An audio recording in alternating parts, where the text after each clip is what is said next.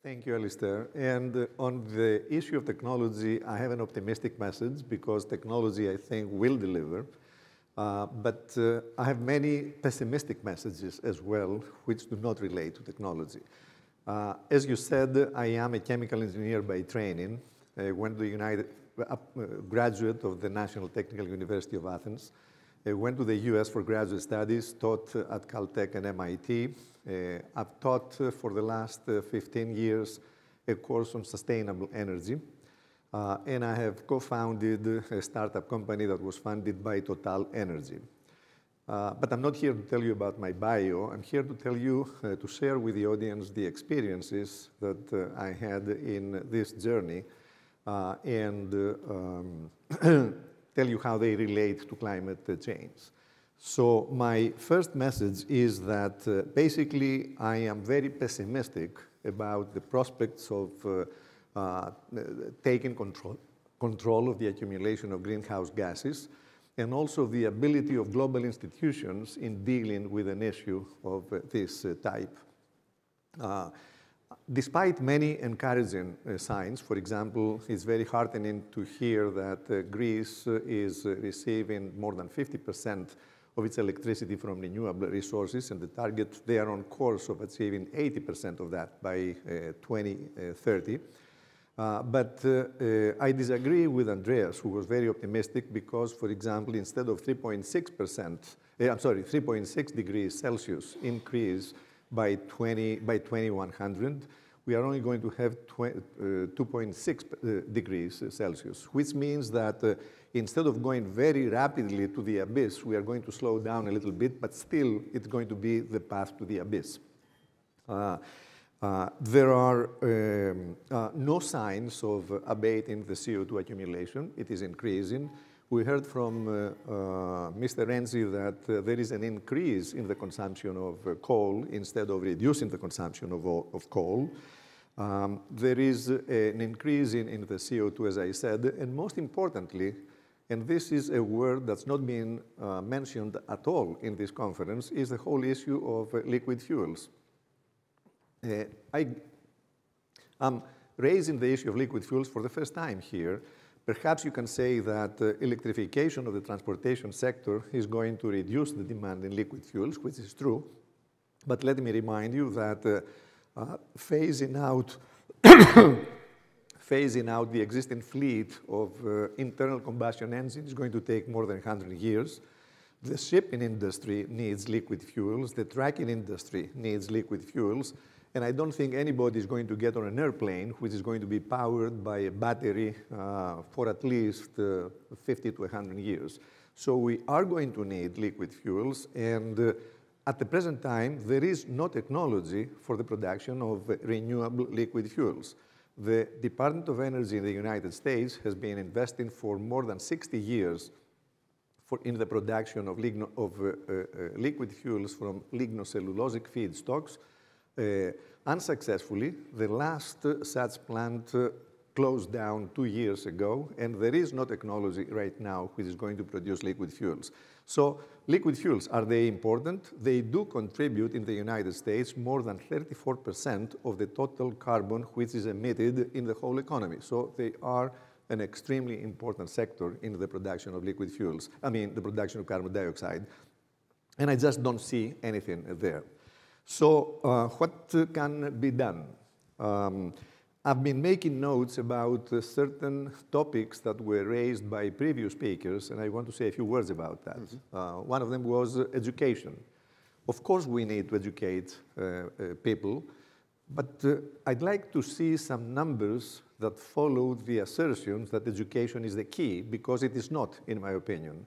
For example, they did a study in the United States among 15 to 18-year-olds, asking them what are the two most important concerns that they have.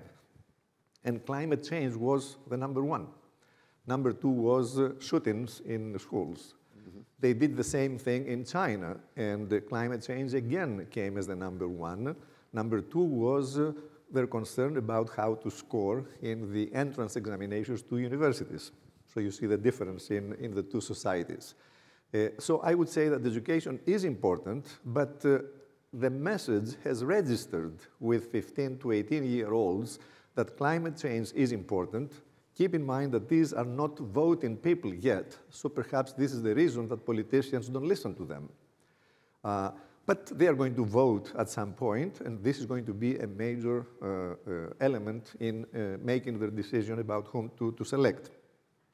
So I don't think education is the critical issue. It is always important, but I'm trying to find out what is the most critical issue which is really going to make a difference. I've heard something about the shipping industry. The shipping industry and the fuels they need in order to reduce carbon emissions. I had a meeting 2 weeks ago in Shanghai with someone very deeply in the UK shipping industry, and he mentioned hydrogen, methanol, and ammonia. And I asked the question, where do they come from? Where is an analysis that points into these three liquid fuels? He had no idea. And he is about to make major investment decisions on the use of these three types of liquid fuels. I said, I know as chemical engineer that ammonia is very energy intensive to make. So have you done a life cycle assessment so that we know how much energy goes into the production of ammonia and how much we are going to receive from this? He promised to send me an LCA on ammonia, but I have not received it yet. And I invite anybody who has such an analysis to give it to me, because I really want to know if ammonia is a player in this regard. Then we have hydrogen as a potential fuel, but the density of hydrogen is extremely low. And again, when I compare hydrogen to a liquid fuel, I think the liquid fuel comes much better candidate for this area. Then I heard about investing in technology. As an academic, I would welcome more money and a lot more money to my laboratory for research. But let me tell you that there is copious investment that's been made in the European Union and the United States and in China and in Japan in advancing different types of technologies, and I think they are all making great progress in many, many different areas.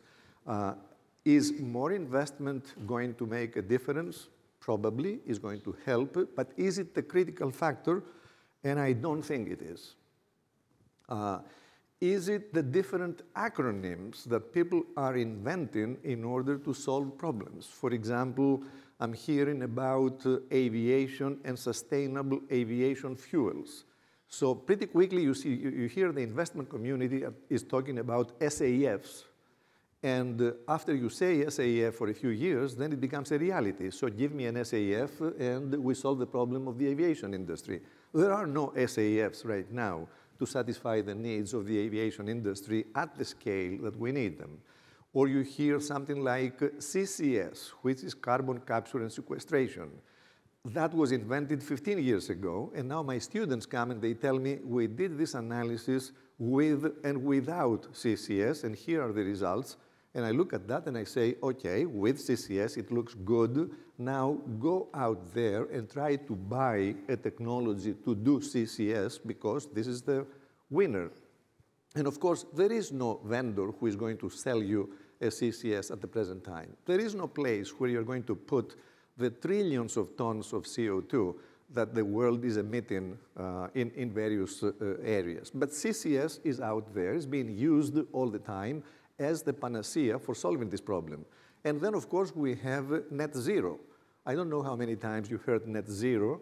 Please keep in mind that net zero is supposed to happen by 2050, which is only 27 years away. 27 looks like a very long time, and we can lie about the future. We cannot lie about the past, because if you look at the previous 27 years and you see how much progress has been made, and if you consider how much time is needed in order to deploy new technology at that scale, there is no way that societies are going to have net zero by 2050, and this is something else to keep in mind. So what is to be done? Before I tell you what I think needs to be done, and I'm going to offer just one answer to this because I don't like to confuse the message with too many things. Before I give you the answer, I'd like to point out that renewables and low-carbon fuels of any type are going to be expensive. And they are going to be more expensive than fossil fuels. And they are more expensive because we are not doing the accounting right. If we accounted for all the costs that a fuel incurs in a sustainable economy, then you need to account for the cost of removing the CO2. If you are digging up coal, you need to account for the cost of restoring the environment to the same level as it was before. And we are not doing that. That's why we have unsustainable processes producing energy and many chemicals and fuels that we need today. If we did that, then we would have a different picture. So how do we reward a technology which is not producing CO2? Or how do we penalize a technology which is producing a lot of CO2?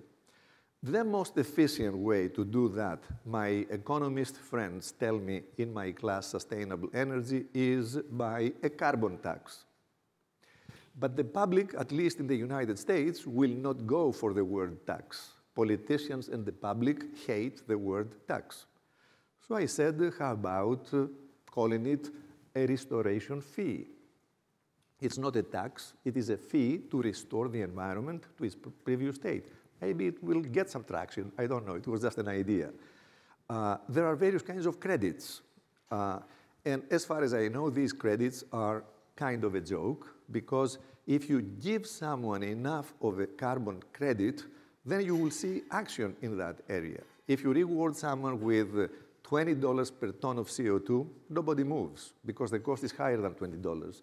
If you give someone $200, you are going to see a rush with technologies to remove CO2. So clearly 200 is too generous, 20 is not enough.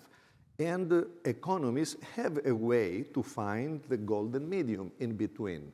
But at this point, if you are an investor and you want to invest in green energy, the landscape is very confusing and very unclear.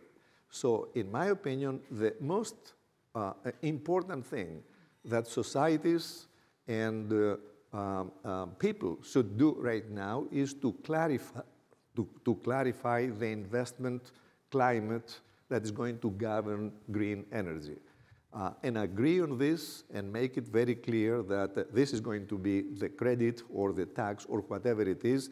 And I remember in Davos 18 years ago, there was a similar discussion that was preceded by the publication of a book which enumerated all of the different technologies that would generate generous returns on the investment if the landscape was clear. And they were talking about unleashing hundreds of billions of dollars in investment in green energy as soon as societies made a clear decision on what they need to be done in that area. So I talked for too much. Let me close by summarizing with 3 points. First of all, the title of this session.